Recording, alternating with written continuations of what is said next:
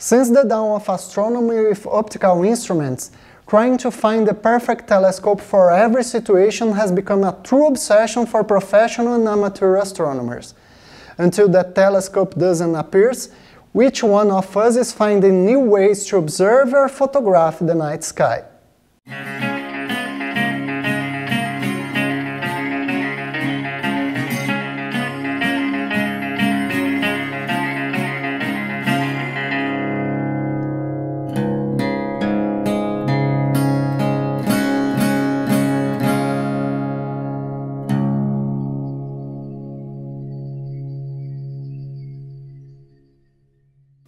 Hello, welcome to the Astronominas channel. I am Fábio. In our last video I presented the Askar FMA180 the world's smallest apochromatic refractor telescope so far, which impressed a lot for its constructive and optical quality. Today I will put together a new setup to complement and make the channel's process of acquiring images easier.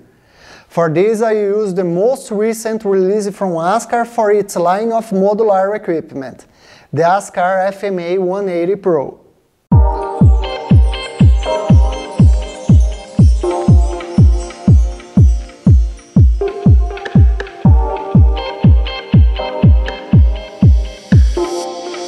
The Askar FMA180 Pro is an apochromatic refractor with a 40mm aperture, 180mm focal length and f4.5 focal ratio.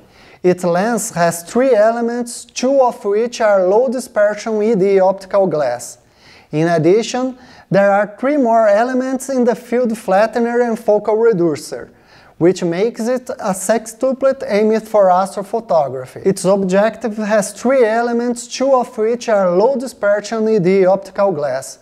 In addition, there are three more elements in the field flattener and focal reducer, which makes it a sextuplet aimed for astrophotography. The Pro version is an evolution of the first generation FMA180, which came with a ring pattern mount and was more suited for use with DSLR cameras or as a guide scope. This first version has been remodeled for astrophotography and comes with a 150mm Vixen dovetail rail, Vixen shoes for fixing a guide scope and other accessories, in addition to having a field rotator, which makes it excellent for use with dedicated astronomical cameras as well. The focal system and the field rotator are fully graduated, have a lock, and the total weight of the set is only 800 grams, already with the dovetail Vixen installed.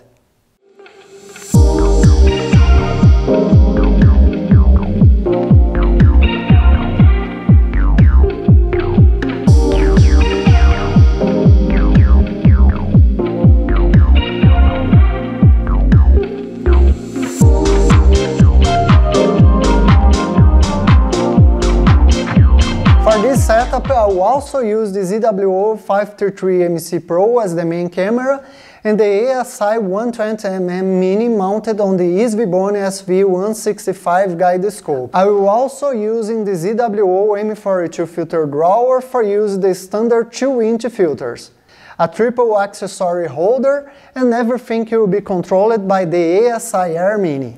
The only change I'll make to the FMA180 Pro is changing the dovetail Vixen to an Arca Swiss 200mm rail, which is lighter and compatible with all the rest of my equipment.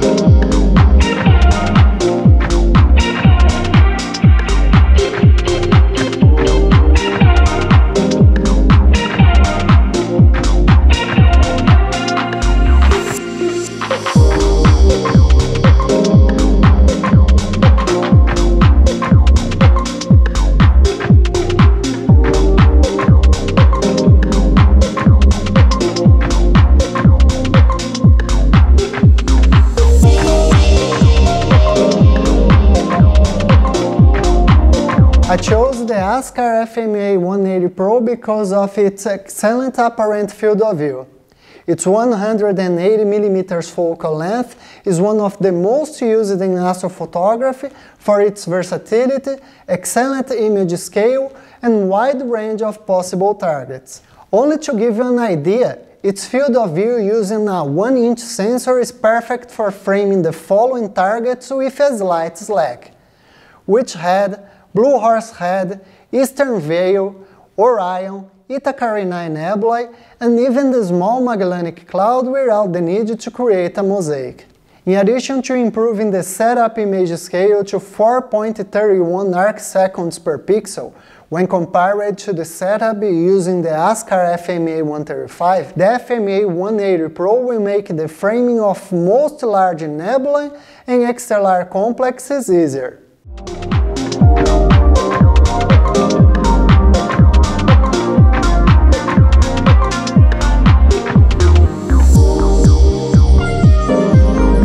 For the first light of the Askar FMA180 Pro, I chose two nebulae that look perfect when well framing the same apparent field of view: the Lagoon M80 and the Trifid M20 nebulae. The Lagoon Nebula is an emission nebula located about 5,000 light-years away from the Earth, and is a star-forming region.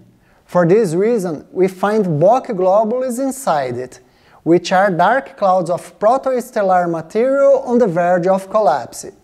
These globules are very striking feature of the nebula, and excellent for us to test the definition of this setup. The Trifid Nebula is located about 5,200 light-years away from the Earth and is a very unusual object, as there is a combination of three distinct elements: an emission region characterized by the red color of ionized hydrogen, a reflection region characterized by the blue color, and a dark nebula that causes the splitting effect between the two colors, hence the name Trifid, which means divided in three lobes. To capture the maximum of details, I used two filters: the Antlia RGB Ultra, which balances the channels of the dedicated astronomical cameras, increasing the sensitivity of the sensor to the blue, and the ZWO Duo Band, which has a great sensitivity to the hydrogen, thus obtaining the maximum quality in the final image after blending.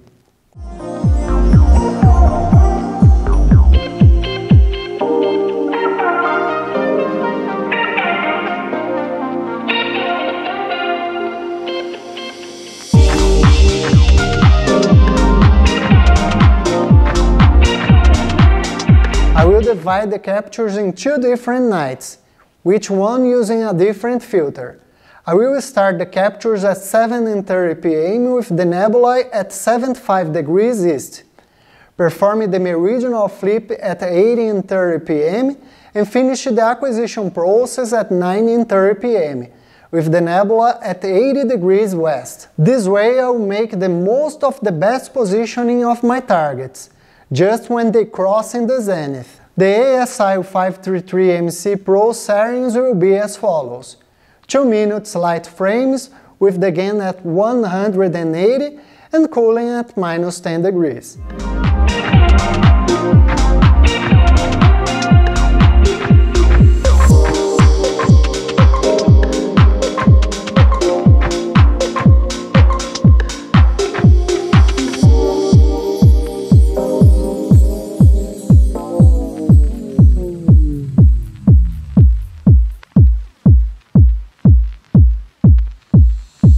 After using the Askar FMA the entire weekend, I was able to conclude there is a very reliable device with an excellent focusing system. Generally, helical focusers are difficult to handle due to the absence of a reduction or fine adjustment of the mechanism, but the focus ring of the FMA180 Pro is firm and precise. In addition, the lock provides great security during the acquisition sessions, which is excellent for multiple nights using the same filter and the same ambient temperature. Just remove the scope cover, check the focus with a button of mask, and everything is ready to start shooting. In total, I captured 116 light frames of 2 minutes, totaling 3 hours and 52 minutes of total integration. 78 light frames with the Antlia RGB Ultra filter and 38 with the ZWO Duo Band filter. Unfortunately, one Sunday night a low fog forced me to stop the acquisition process just after the meridional flip, but the result was not compromised, and I was quite satisfied with it.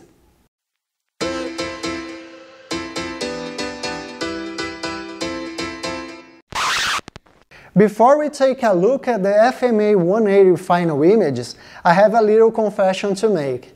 I also photographed the Lagoon and Trifid Nebula this weekend using the Sky Rover 60 Super ED and the ASI533MC Pro. However, I just used the Antlia RGB Ultra filter. In total, I got 111 light frames of 2 minutes, totaling 3 hours and 42 minutes of total integration, to making a fair comparison between the two images. To make the video more interesting, I left this small comparison for the end. Of course, the definition of the images is very different due to the image scale, but photographing the same target with different equipment is a very useful exercise for us to evolve in astrophotography. Having well-defined the objectives and knowing which equipment is most suitable for us to portray our targets in the best possible way is a skill to be honed over time. After every year, every new rotation of our little planet in the cosmos, our expectations are renewed, even if the universe is the same, immense, mysterious and endless. I hope you like the result of this little image comparison exercise. I wish you all clear skies and see you soon.